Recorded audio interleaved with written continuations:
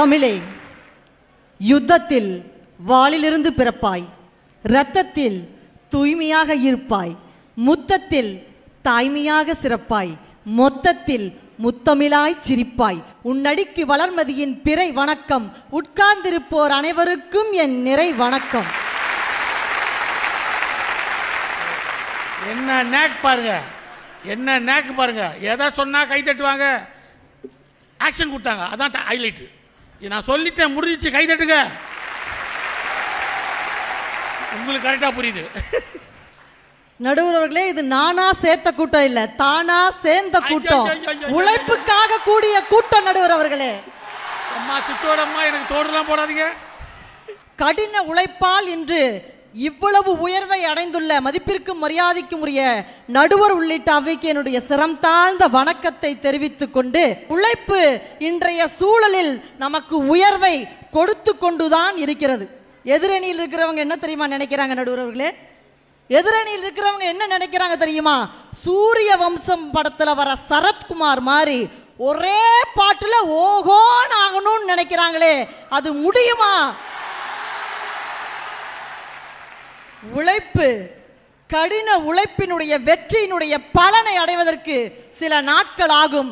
அந்த நாட்கள் தாமதமாக தான் அந்த உழைப்பினுடைய மகிழ்ச்சியை உங்களால் முழுமையாக அனுபவிக்க முடியும். நடுவர் அவர்களே, அடி அடியாகத்தான் கவிதை கூட பிறக்கும், வரி வரியாகத்தானே கட்டுரை கூட பிறக்கின்றது. ஆடு தாண்டும் அகலத்தில் பிறந்த சின்ன காவேரி தான் நடுவர் அவர்களே ஆணை தாண்டக்கூடிய மிகப்பெரிய காவேரியாக மாறியது என்பதை மறந்துடக்கூடாது. நடுவர் அவர்களே, உழைப்பின் பயனை நாம் அடைய வேண்டும் என்றால் நடுவர் அவர்களே பொறுமை தேவை. உழைப்பின் பயனை உடனே அனுபவிக்கணும்னு நினைக்கிறது எப்படி தெரியுமா இருக்கு? 2 மினிட்ஸ்ல ரெடி ஆகிற நூடுல்ஸ் மாதிரி உடம்புக்கு கெடுதல். நடுவர் அவர்களே, உழைப்பின் பயனை அடைவதற்கு காத்திருப்பு அவசியம். சாதாரண கண்டக்டரா இருந்த ஒரு மனிதன் தான் இன்று சூப்பர் ஸ்டாராக வலம் வந்து கொண்டிருக்கின்றார் என்று சொன்னால், உழைப்பின் பயனை கண்டிப்பாக என்றாவது ஒரு நாள் ஒவ்வொரு மனிதனும் அடைந்தே தீருவான். வாழ்க்கையில் 1000 தடைக்கல்லப்பா, தடைக்கல்லும் உனக்கொரு படிக்கல்லப்பா, வெற்றி கொடி கட்டு படைகளை முட்டும் வரை முட்டு, லட்சியம் எட்டும் வரை எட்டு, படையெடு படையப்பா. நடுவர்களே, வெற்றி பெற உழைக்கணும். ஒரு உண்மை சம்பவத்தை சொல்லி நான் நிறைவு செய்கிறேன். கேரள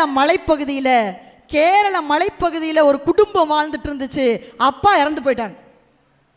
அம்மா அந்த குழந்தைகளை வளர்த்துறாங்க. வறுமை, கஷ்டப்பட்டு உழைச்சு அந்த குழந்தைகளை பள்ளிக்கு அனுப்புறாங்க.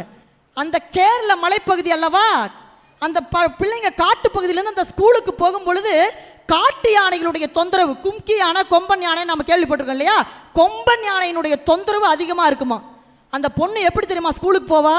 நடந்தில்ல, இங்க எடுத்த ஓட்டம் பள்ளிக்கூடத்தில் போய் தான் நிற்கும். ஏன் தெரியுமா? மூச்சு நின்றால் மட்டும் மரணம் இல்லை, முயற்சி நின்றாலும் மரணம் என்று ஓடினார். ஒரு மூச்சு வாங்கிக்கலான்னு ஒரு மூச்சு எடுத்தானா கொம்பன் யானை வந்து போட்டு தள்ளிடும். அப்படி ஓடிய பெண், தன்னுடைய குடும்பத்தினுடைய வறுமையை உணர்ந்து உழைத்த அந்த பெண் தான் ஆசிய தடகள போட்டியில 10,000 5000 மீட்டர் ஓட்டப்பந்தய போட்டியில தங்கம் வெள்ளி பதக்கங்களை வெற்றி பெற்று வந்து தான் வாழ்ந்த வீதிக்கு பிரிட்ஜா ஸ்ரீதரன் வீதி என்று அவருடைய பெயரே வைக்கப்பட்டுள்ளது என்று சொன்னால் அது உழைப்புக்கு கிடைத்த மரியாதை. நடுவுறவர்களே, அந்த உழைப்பால் கண்டிப்பாக உயர்வு உண்டு. நீங்கள் எல்லாம் ஒன்றை மட்டும் மனதில் வைத்துக் கொள்ளுங்கள், உழைப்பால் உயர்ந்தவர்கள் அதற்குண்டான பலனை என்றைக்குமே அனுபவித்துக் கொண்டுதான் இருப்பார்கள் என்று சொல்லி நல்ல தீர்ப்பை எங்களுக்கு வழங்குவீர்கள் என்ற நம்பிக்கையோடு விடைபெறுகிறேன். நன்றி, வணக்கம்.